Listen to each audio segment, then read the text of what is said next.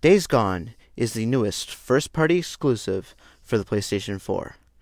And while it's not a masterpiece like God of War or even third-party exclusives such as Spider-Man, it is still a very fun game.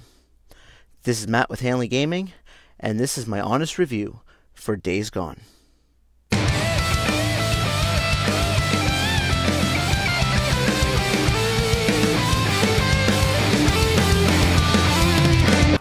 With Days Gone, there are some things that I liked, some things I wasn't too fond of, and some things where I'm a bit in the middle. I'm undecided. And this review is going to have some minor spoilers that happen early on in the game, so I'm going to try to keep the spoilers to a minimum in case you haven't played the game. With that said, let's start with the story. So you play as a man named Deacon St. John. You're a biker. You're part of the Mongrel MC. And you, your best friend Boozer, and your wife, Sarah, are trying to escape the city where an outbreak has happened and, you know, people are going nuts and attacking each other. And, you know, you're trying to find a way out and keep your wife safe, and she ends up getting stabbed in the stomach. So you find an evac chopper, and you're explaining to them that she is not infected, that she's been stabbed, and she needs medical help. So you end up getting her on the helicopter, but there's not enough room for all of you. So you leave her there on the helicopter to get to a safe place. You ask them where they're going, and then you and Boozer make your way over because he's injured. He can't go by himself. So, you know, you're helping your friend out, and you're like, okay, I'll see you when I get there. So then that's when the game starts, after that that cutscene. And right away you start by riding on the motorcycle.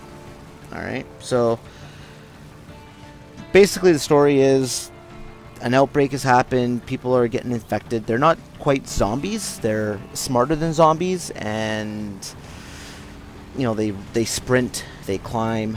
So it's just that they're very animalistic in their behavior, and they want to eat you. So, you know, they're attracted by bright lights and loud noises as well. So, let's get into the gameplay. So, how do you travel when you're in a post-apocalyptic world where loud noises attract what wants to eat you?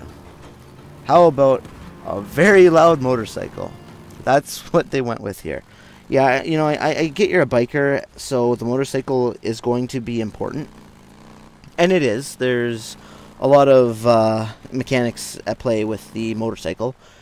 But personally, I don't know if I would have went with the motorcycle. You know, I guess it's a good thing that they did, because it is a pretty large world, and it would be hard to get around without it, but it's so damn loud, and it attracts everything around you. So, you know, there's the thing with this game, the types of gameplay in it, it's a stealth game, it's a survivor game, and it's an action game, all rolled into one. So you're constantly scavenging for items. You're trying to, you know, stealth your way so you don't have to get in big firefights, and then there are, of course, big firefights, and if you've seen the trailer, you have to run from hordes of freakers. So, I've heard that the hordes get as big as 500 freakers per horde sometimes. So that's pretty impressive that they can get that all on screen. But they're attracted to loud noises, and you're riding around a motorcycle that is extremely loud.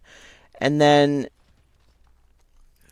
okay, so the thing with the motorcycle, when you first start riding it, it's very, very touchy. So you just move the thumbstick slightly, and you're swerving on the road. So it does get some getting used to, but once you get used to it, you're all right. It's not too bad. Now, the motorcycle is very important. When you die, the motorcycle is your respawn point.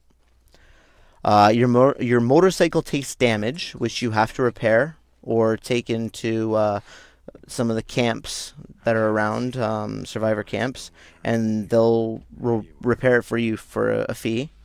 You have to keep an eye on your fuel because it does consume fuel, and I personally find it drinks it like water. It goes really fast, and so you're always on the lookout for gas for your bike. If you want to fast travel and you've got a safe way to get somewhere and you don't have enough gas in your motorcycle to drive to that spot, you cannot fast travel there. So that's another thing. Like, you unlock fast travel spots, and most of these spots do have gas in them. So, you know, there is enough gas if you know where to look. Like, sometimes you'll be like, if you run out of gas, you'll have to walk, find gas, then walk it back to your bike without getting killed by freakers and, you know, infected wolves and other things that are going to attack you in this game. So it's not a good idea to run out of gas.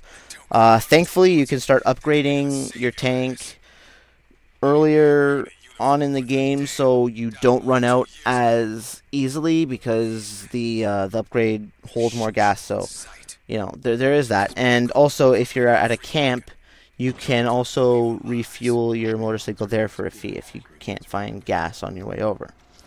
But once you start unlocking Nero checkpoints and things like that, they have gas lying around there somewhere, and the gas always respawns in the same place, which is nice. So if you remember where you got the gas the first time you're there, you'll be able to get the gas the second time you're there. And to save the game, you can either quick save at your motorcycle when you're not in combat, or you can go into a Nero checkpoint and sleep, which will save your game and also advance the time of day. So if you're playing in the daytime, you go to sleep, it will be nighttime. If you're playing in the nighttime, you go to sleep, it will be daytime when you wake up. And the freakers are stronger at night. So that kind of reminded me of Dying Light, where at nighttime they're stronger. In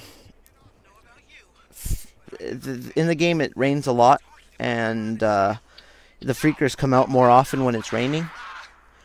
And in the daytime, they're, you know, hibernating. Not all of them, but, you know, that's what they say, they're hibernating. So if you're going to take out their nests, which are littered across the world, and you have to take out their nests, that will give you some more fast travel points if you take out their nests. You can fast travel through that area as well. If there's a nest there, you have to drive through and not get attacked on your very loud motorcycle. But yeah, in the daytime they're hibernating, so when you're burning their nests, you'll have to fight off more than at nighttime when there's not as many in the nest. You'll only have to kill a few, but again, they're stronger. There will be more wandering around near the nest, so, you know, it's give or take. Either handle them before you take out the nest and handle a few, or just handle them all at once when you take out the nest. So now let's look at combat. So you got your melee combat, where you find weapons around the world, like baseball bats, 2x4s, machetes, and, you know, they're great for doing damage, more damage than your knife on enemies. And then you can find recipes to craft upgraded weapons. So if you have a baseball bat and you find a recipe for a spiked baseball bat, and you find nails, you got yourself a spiked baseball bat, you craft it. Or you could do the same with 2x4. Now, there's also a skill that you can unlock pretty early on in the game, where you can repair your melee weapons. So if you've grown fond of a weapon that does a lot of damage, then you can repair it when it gets damaged. And yes, they do get damaged, and they get damaged pretty quickly. So you find scrap, you can repair your weapons before they break. If they break and you forgot to repair them beforehand, then you're out of luck. You got to go and find the stuff to make a new weapon. If you like that weapon that you had, say a spiked bat, then you got to go find another bat, more nails, craft it again, and hopefully remember to repair it before it hits that breaking point. Now, with the gun mechanics, this is where I'm not too fond of the game. This is a very big drawback for me. Say you have a rifle, one shot rifle, and there's an enemy like 10 feet in front of you. If you aim at his face, you're not always going to hit him. If you hit him, it's a headshot, he's down. Or you could possibly hit him in the shoulder or chest and not really do much damage. Now, I don't know why they would have done this when this game is part action and you're going to have hordes of 500 freakers chase you at a time. You got to take out camps which have like upwards of 10 people guarding it, and you don't want to have to always do stealth, but the game sort of forces you to do stealth. You hide in the bushes, call them over, melee attack to kill them, or like you press triangle and it's a stealth kill. So, it's almost forcing you to have to play like that, because when you get in a gunfight, ammo is scarce and the aiming doesn't work. I'm shooting at a guy and I'm not even killing him, or I'm shooting at a group of freakers that are coming at me, and you see the crosshair on their face, and when you're firing it's not even hitting them, and it's very frustrating because then you die. Because you're trying to, you have 8 of them running at you and you start shooting and it looks like you're aiming at their face, but it's not doing a thing. They're not reacting at all. So it's, whether it's humans or freakers, so you're not hitting them. Because I then pull out my pistol and I shoot them point blank in the face and it says headshot and they're down. And I've shot them from a distance a couple times, mainly with arrows. My arrows they come in very handy. I've gotten used to the shooting of the bow to a point. I've shot in people that were behind cover and you just see like the top of their head, and I've fired bolts into the top of their heads. So, I've gotten better with the crossbow, which takes a while to reload each shot over, say, a pistol, which isn't as accurate. But the pistol I find even more accurate than the primary weapons such as rifles. So, for instance, I had a sniper shooting at me from up in the tree, and I pulled out my pistol, my sidearm. I took one shot and he died. Up in the tree, from a long distance with a sniper rifle. I killed him with one shot from my pistol. If I shot at him with my rifle, I probably wouldn't have hit him and just attracted a bunch of freakers to where I was. Now for the visuals, Days Gone has a lot of cutscenes, much like Red Dead Redemption 2. They add up to about 6 hours, which is quite a bit. And I find the graphics, the facial expressions, everything, it's done pretty well. There's nice visuals for the wilderness, and the enemies you encounter, everything goes pretty well, smoothly. They've got good weather effects, but there are the occasional visual glitch that I've come across. Nothing major. The main issue I had visually was one time I went to a Nero checkpoint. I got the stamina upgrade, and every time you get a stamina, health, or focus upgrade, it shows in white on the top of your screen for like a second, and it goes away, just to show you that your health has gone up, or your focus, or your stamina, whichever you've chosen, goes up. And it came up, and it didn't go away. So I drove to the next mission, went through the cutscenes, and after the cutscene, it was back. I quick saved, it didn't go away. I tried a bunch of different things, nothing. So with that, I could not see what was happening at the very top of the screen, and I couldn't see my next objective, because it shows you on the top left corner of the screen your next objective, and that was covered. I actually had to end up turning the game off, like closing the application and then restarting it, and that did work. But it was very strange. It was there for quite a while until I decided to turn the game off, because I even tried reloading the save and it was still there.